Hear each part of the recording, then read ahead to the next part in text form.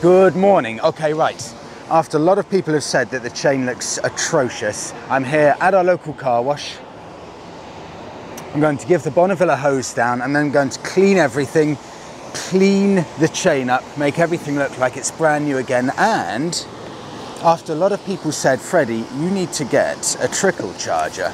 I think it's called a trickle charger. So this is a battery charger, but the different thing about this charger and my normal charger is that, and this is ProWorks, and you get that from XL Moto. I'll include a link in the description because this, at the moment, hugely discounted. So it's a very, very good time to buy this. Right, okay. This just plugs into the wall. It's got this adapter on the end, and this plugs in, or this hooks up to my battery, and I'll hide this bit under the side panel here. So if I ever need to charge my battery, I don't need to take the battery out, I just plug this into that. Save a huge amount of hassle, especially if you live in a house and you've got easy access to mains. That's a game changer for battery health. Okay, I'll do that first and then give it a spray down. WD-40 everywhere. Remember what this looks like, because this is about to look showroom fresh in 10 minutes time.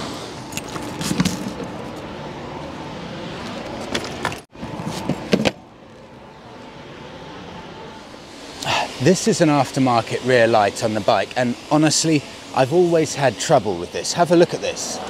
So, ignition on. Sometimes it seems to work. That's fine. And that's fine, but this bit just seems to go on and off. It constantly flickers, so I'm tempted to actually buy an original rear light cluster and actually put the original Bonneville one back on there. I've been thinking about it for a few months now because this is just constantly flickering. Some LEDs work, some don't, so I may put it back to standard. I'm also considering, I can't believe this, I threw them in the bin. When I put these black wing mirrors on, these black mirrors on the bike, I threw my original chrome ones in the bin, and you could say, Freddie, why the hell would you do that? I don't know. I just get impulsive and think, right, that's it, the bike's now modified, I don't want it back the way it was. And now I kind of miss those big chrome mirrors. And I'm tempted to put chrome mirrors back on the original Triumph ones again. They're going to cost me about 70 quid, and I just threw them in the bin last time. And of course this as well, when I took it off, threw it in the bin. I'm just buying stuff back that I binned about a year ago or something like that. Got to learn my lesson. Right, here we go. Okay, this is going to go on the battery, get hidden under here, like that. That can then get hidden there. Put that on top as normal, and then every time I need to just trickle charge it, keep the battery healthy, just unscrew that. That's there. Pull that out and just plug it in, so you don't need to take the battery off. And this is what Kalima does. The Saharan dust, it's just, it gets everywhere on the bike. Look at that. Keep covering the whole bike. I was just on WhatsApp with a few of my biking friends today, completely coincidentally, and one of them said, just tried to start up my Triumph Street Triple and the battery's completely dead. And another of my friends said, I find it inexplicable how some people can let their batteries die over the winter. All you need to do is attach a trickle charger and leave it on charge at home. Obviously it's easier if you've got a house. This is what you need to be able to simply protect your battery without having to go through the faff of taking off your battery every time. So, okay, so positive on positive, negative on negative, that's hooked up, and now just, it's as easy as that. Just plug that into there and you've got a trickle charger to protect your battery.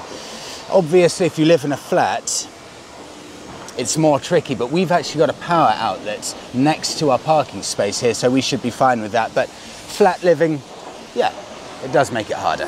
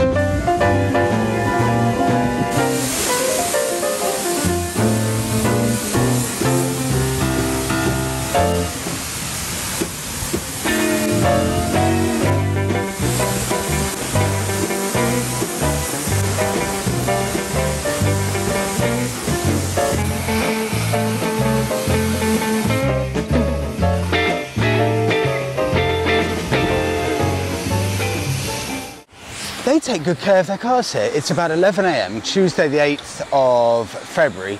This place has been full constantly since we got here about 20 minutes ago. It's also 26 degrees now. It is properly hot. Okay, so the essentials. Is it ridiculous wearing yellow gloves? Chain, come round here, because the chain was filthy. I know a lot of people don't like using a jet wash because they says it damages the bike, but for me, I like using it just on the bottom half, because here on the chain, it cleans away a huge amount of grime. See there, you can actually see the bare metal again, and that was all just thick black before. So it's got rid of most of the grime. Now, I shall WD-40 over the whole bike. 5 minutes will be done here.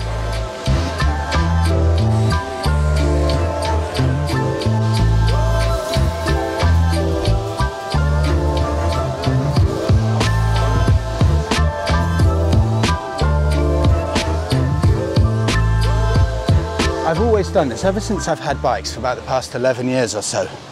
I've always, because I ride through the winter, put WD-40 on, in theory, once every 2 or 3 weeks or something, because I find it's amazing at cleaning the bike. It gives the bike a good shine, and I think it pretty much 100% stops any rust. I never have rust on any of the bikes, even riding in the snowy and icy conditions in the UK. I think it's amazing. So I spray it over the whole bike, including underneath it, straight from the front. Every nook and cranny, I spray a whole load of WD-40, probably about 1/3 of a tub or a tube. And for me, it's magic. Cleans the bike, looks after all of the parts, and stops any rust. And also, for anyone living in a flat like me, you know, you don't always need to jet wash it. It means that you don't need a water supply. You can literally just use the WD-40 without having to have a hose or anything like that. So for any people living in a flat, it's also amazing.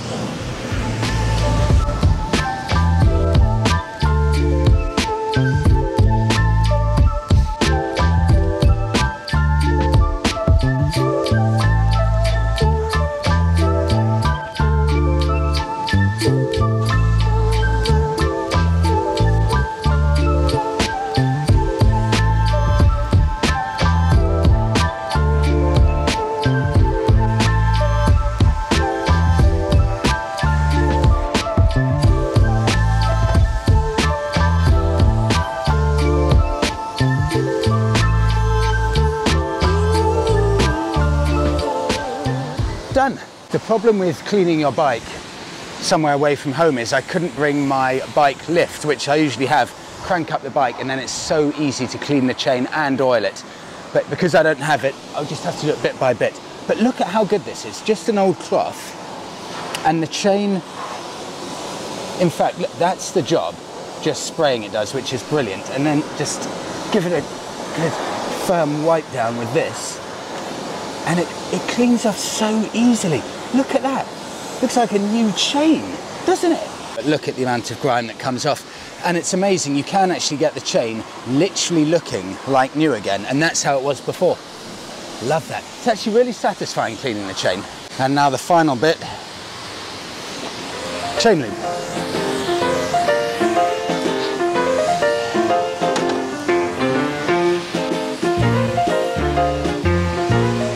And that's it, back to showroom fresh condition. I only clean my bike about once a month, but God, I love it every time I do it. It's so rewarding. You can get a bike that looks atrocious looking really nice again. And the chain literally looks like brand new. Okay, Monica, you deserve it. Should we go for a coffee?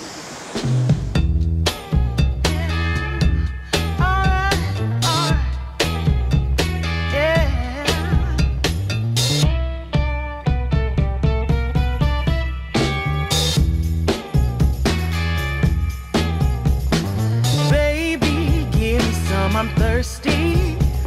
He grinned as he stumbled through the bar. Well, he said, give me some more love, give me some love, give it all. His breath clearly said it all.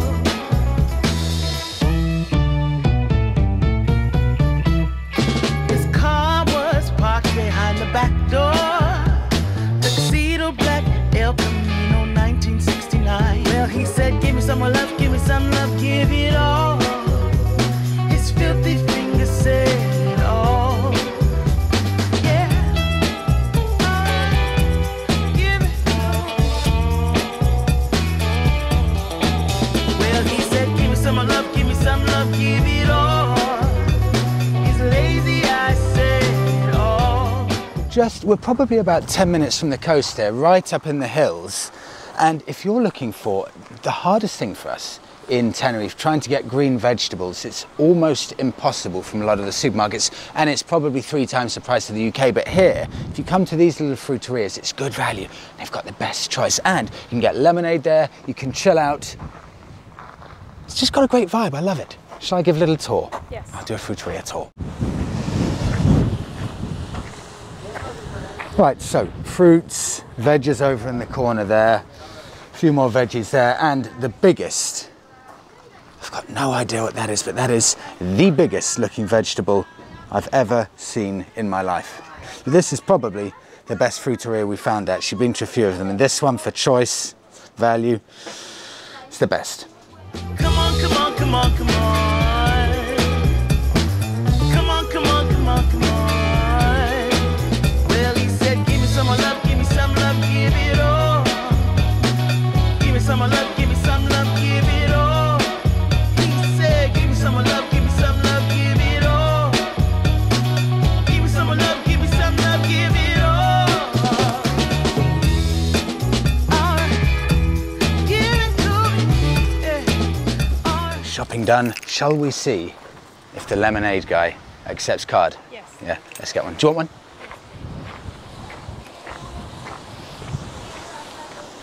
Do you take card? Yeah, of course. Perfect. So they actually make the lemonade from scratch. Oh, it's a handmade. Yeah, handmade lemonade with one of these lemons, some of that mint, I think, all freshly made. Perfect. Just that you can ever get. Where are they from? Literally right near here? Really right here. Yeah. We have more than one plantation. One of us in here, but we have more up north Oh, and seriously? around the island. But most of the things you can buy here is Yeah. from our plantation, from our friends. Oh, so wow. Most of the stuff in here is Canarias. How long have you been doing this for? 1 year, 4 months. Brilliant. Happy with it? Yeah? Brilliant. Can't complain. Look around. I Look know. around. Look around. It's heaven, isn't Over it? there, you can see Teddy on the left and Montaña Blanca. Brilliant. Over there, when you go drink the lemonade, Yeah. take a look. Yeah. Look left, Teddy and Montaña Blanca. Beautiful. Amazing, Can I amazing. give you a little cane sugar? That's the Yeah, best please sugar do. I can find here. Please do. It's not gonna, I mean, it is sweeten up the lemonade, but the lemonade is not gonna be sweet. It's Yeah. still gonna be sour Yeah. because it's a lot of lemon, but it gives a little body and it's a little sweet, right? Brilliant. But the most important here for the health is the freshly grated ginger. I do it myself. Here I have everything. That's the bump of vitamin, antioxidant. It's very healthy for us.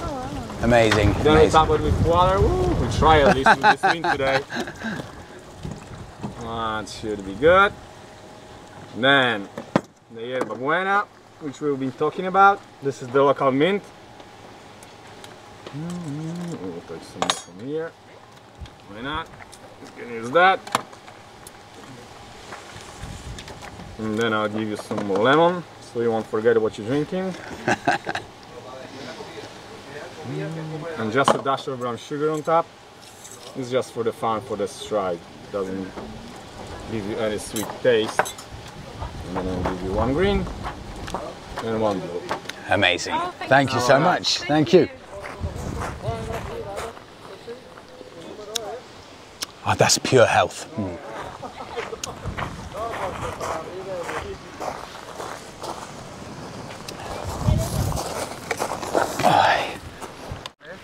You know what that is? That is the healthiest tasting lemonade that I've ever had in my life. It actually tastes healthy. And he said, go and take a seat over here. I don't know if you could hear it, but there's a view of Teddy over there. Right in the distance, you can just see Teddy. So I've got my lemonade, deck chair, and a view of Teddy. This tuk-tuk driving around a few times, and I think what they do is they give guided tours. Monica, did your mum actually go in this? Yes, she did, yes. She did, didn't she? Yeah. So Monica's mum and I think a few of her friends were carted around in this, I think just a couple of years ago. So you can rent it out. He will give you a guided tour of, well, probably you can't get too far because it's on a battery, but he'll give you a guided tour of the tourist areas of Tenerife. Yeah, and he will take you here. Yeah, and of course, and he'll take you here for a lemonade. Yeah. This is a big reason why I really, really like Tenerife, because it's just so multicultural. You know, you can go to a coffee shop or a restaurant and it could be British or Scandinavian or Lithuanian. Then you come to a guy here, a Polish guy serving lemonade. You just get every single nationality coming to Tenerife and setting up their own little businesses.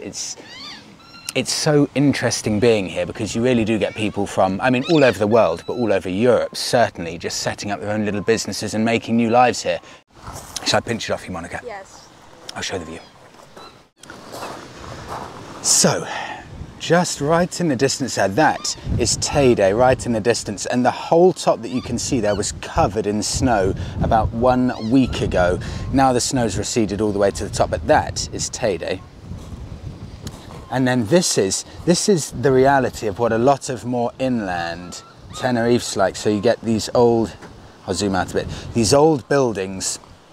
A lot of the time they're abandoned and just newer ones are built, but I think these are all in use actually. So there I think that's actually an artist's studio just on the left hand side.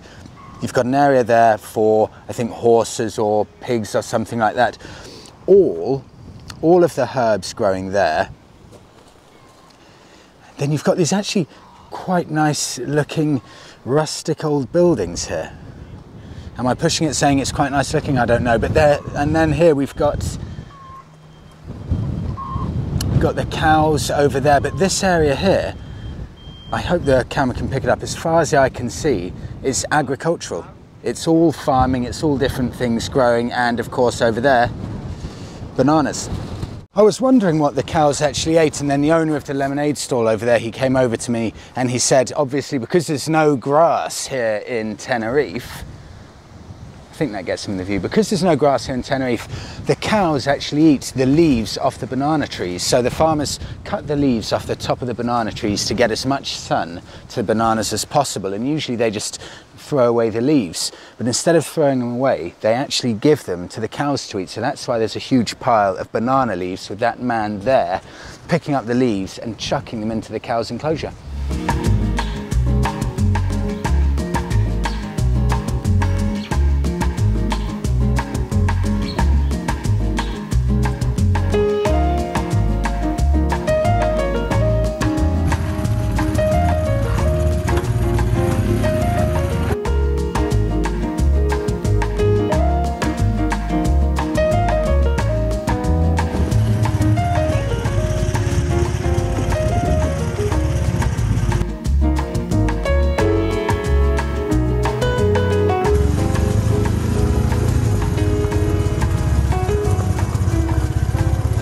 This is where all of the stuff at that fruteria is actually grown, 90% actually right here in Tenerife and predominantly around the fruteria. And what's not grown in Tenerife is the final few 5 or 10% is still Spanish. You can see all of it here. Look, they're actually growing all of the herbs right here or whatever they are. So herbs and stuff growing there, bananas over there. I think they're strawberries, I think. I think there's strawberries, but everything's growing here, and it is right up into the hills. So this fruteria here that's serving everything is getting all of its stuff so locally. Cool little place, and it's so tucked away you'd never know it exists. Monica, can I just quickly demonstrate something? I'm so proud of the chain. I had to show you how good it looks. It literally looks, okay, maybe I'm pushing it a bit, but it looks like it's straight out of the packet again. Can't believe it actually looks so gold. And I'll give it to you, Monica, so I can. Should we wrap it up? Yes, let's do it. We'll wrap you up with this. Okay, I'll move away from there for this setting. Let's wrap it up here. Thank you so much, everyone, for coming along with us on today's video. Please do give the video a like, subscribe to the channel, and we'll see you in the next one.